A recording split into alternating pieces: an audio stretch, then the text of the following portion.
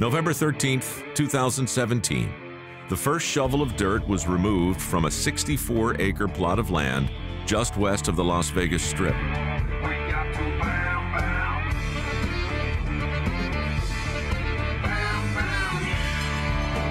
The Raiders, united with a team of tireless leaders from Nevada, are creating an ultra-modern, permanent stadium for the Raider Nation to call home. These are the stories of the people and the project, told from the ground up.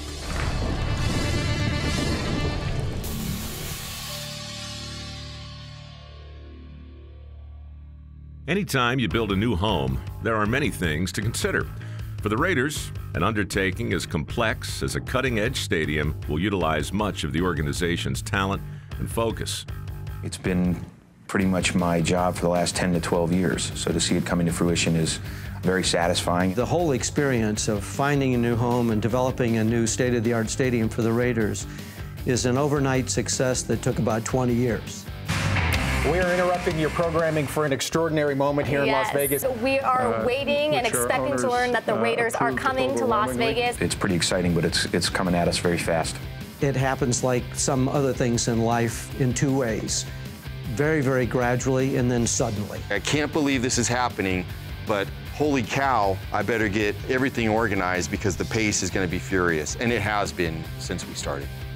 NFL stadiums take a lot of land, and finding just the right parcel is the key to a successful endeavor.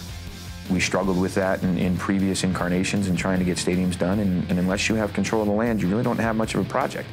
Owning the property legitimizes the project, meaning if you don't have the land, all you really have are, well, some pretty architectural renderings. There were, I believe, 11 different sites that were contemplated. Sites up and down the Strip. We talked about some sites as far away as the Speedway, some sites down south of 15. I think it's by far the best location we could have found. It's essentially adjacent to the Strip, so you'll have all that Strip traffic, but it's not on the Strip, thus creating problems not just for the stadium patrons, but for also the resort properties. You don't want to create a nightmare for them that impacts the rest of their business. We're building a spectacular facility together. We are.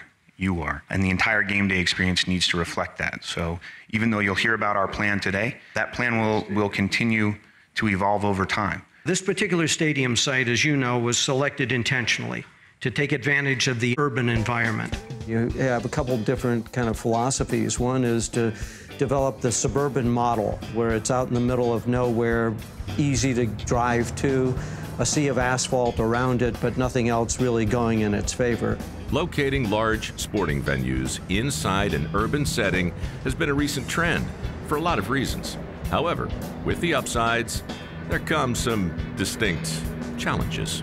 You have all the attributes of the urban network: roads, infrastructure, proximity to hotels, entertainment venues. The downside is developing something in an urban context is more challenging. You're more constrained in terms of what you can do, in terms of how much space you can do it in. When you carve out 14 or 20 acres for the footprint of the building and its immediate landscaping, that doesn't leave much space. There's a whole lot to pack onto this site. If it was, 122 acres, we'd find a way to fill it up and say that we need more space. With the right location secured, the Raiders now need an architect with vision. Coming off an unsuccessful bid to build a new stadium in Los Angeles, David Manica is retained for this new opportunity by owner Mark Davis, known as MD. Even though at first, they didn't necessarily see eye to eye. MD hated the design that I'd done for the Chargers, absolutely hated it. So the day I met him, he was not real fond of me and really not fond of the design at all. And he said, basically, this is terrible, start over again. It was really clear to me that MD wanted a modern building, so we were never gonna do brick arches and a sort of historic Indianapolis type building. He wanted it to be about the future.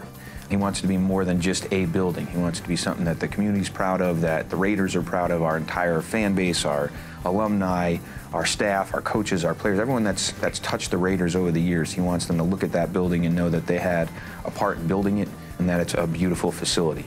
MD has an incredible vision and incredible intuition. So we worked with him really closely and listened to him and just kept going over and over and over and over again until he said, don't touch it, now it's done. I wanted it to look like a black sports car, to find those sort of fluid, aerodynamic, seamless kinds of design inspirations from automobile industry and apply it to what we're doing in Vegas for the Raiders. I need you and David to work with me to educate him on the cost of this element, because if we can't deliver that, we shouldn't be rendering it at this point. So we need to have that conversation with him, because I think his expectations are at the $20 million level, and we can't even deliver at the $8 million level. I think we may have a way to make the silver look a lot nicer than what it looked like in that mock-up. For our firm to land one of the biggest NFL stadiums ever built in the country, it's an incredible joy and a blessing to work on buildings that make a difference to cities. As a part of the Raiders' Manica design, there are 4 key elements that are so important to the organization, they've taken on almost mythical proportions. I say there's no stupid questions, but there are 4 questions that I don't ever want to hear anybody ask. Can we get rid of the real grass? No. Can we get rid of the clear ETFE roof? No. Can we get rid of the curtain wall on the outside of the building? It's very expensive to have all the swoops and the dark glass and all that. The answer is no. The open peristyle with the lanai doors that open and close with the view to the north across to the strip, can we remove that? Because that's a big moving object and that's very expensive. The answer is no. When we moved to Vegas, growing grass in the desert is challenging, but he said, absolutely no way can we have artificial turf. We must have real grass. That's the way football's meant to be played. The question was, should we have a retractable roof stadium? And I said, I believe that would be a mistake. And here's why. It's very, very expensive to build a retractable roof stadium. And the truth is that you rarely use it, because in a retractable roof stadium, there are always people in one half of the building that are in the sun and the other half that are in the shade. And the people in the sun see the people in the shade and complain. So it might as well be closed all the time if you can solve the grass issue. So we decided to do a fixed dome stadium in Las Vegas with an ETFE roof. The whole field tray slides out from underneath the stadium and grows in the hot desert sun. We created what we called peristyle end. That was a link to their days in LA at the Coliseum and the old Olympic torch and the peristyle end of that facility. So it was important for him to keep that. With land in hand and a beautiful design on paper, it's time to start construction. The Raiders look to Mortensen and their decades of experience building sports facilities. And as the old adage goes, timing is everything. We had just started building US Bank Stadium for the Vikings in Minneapolis. We had just started construction on the new arena for the Golden State Warriors in San Francisco. We had other projects, and we had our hands full. They were very direct with us, and they said that the timing of this is not perfect for us because we're trying to finish up that project, and that's so important to us. And that really resonated, that they were willing to be honest about the fact that we might have to pass on this project because the completion of the one we're working on is so important to us. We've never allowed ourselves to get overextended. These projects take our best, and if our best are not available, then we don't pursue the project. If you missed that, he's referring to 2015, when Mortensen declined to bid on the Carson City Stadium project. When everything was delayed essentially a year and the Los Angeles project went to Inglewood, we knew that Mortensen would be available, and we jumped on it. We really liked and favored Mortensen from the onset because we observed them put together the Minnesota building, similar timeline project, around 31 months, and they completed that project with what we call zero punch list. It means they opened the building with no work that needed to be done.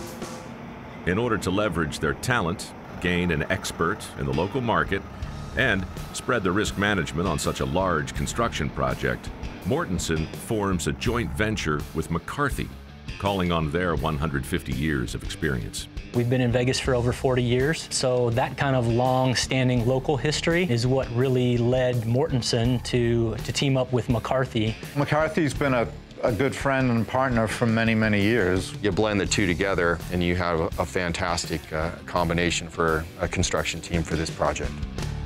With the team assembled, the plan gains momentum. To facilitate such a fast timeline, the project will be what's known as a design build. This stadium is one of the largest and fastest design build sports projects ever undertaken in the country. Design build is a nice way of saying we're going to try to do 5 years worth of work in 31 months. There's a design architect who's come up with the concept and the image, the character of the building, and then our role is the formal final architect of record is to take all that and convert it into construction documents. So we are the ones who actually take kind of final responsibility for it, and then overseeing the construction as the building comes to life. They build, they lay concrete.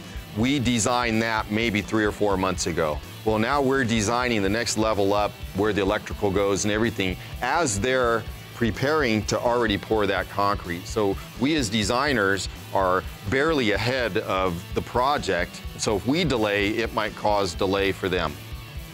Design build has not been used extensively in the design and construction of sports facilities. So this is relatively unusual. This is a massive size project to be design build, right? There's a lot of moving parts and a whole lot of design that needs to be figured out. The question often gets asked, you know, what keeps you awake at night? And it's absolutely the schedule. The schedule just doesn't afford a lot of time to think about key decisions. We've needed a design team that has been willing to sort of throw out some of the old rules about how design documents get put together, in what order they get put together, because this is really about feeding that machine. A new home and a new destination for Raider Nation. Now it's time. For now, the Raiders must actually build a building.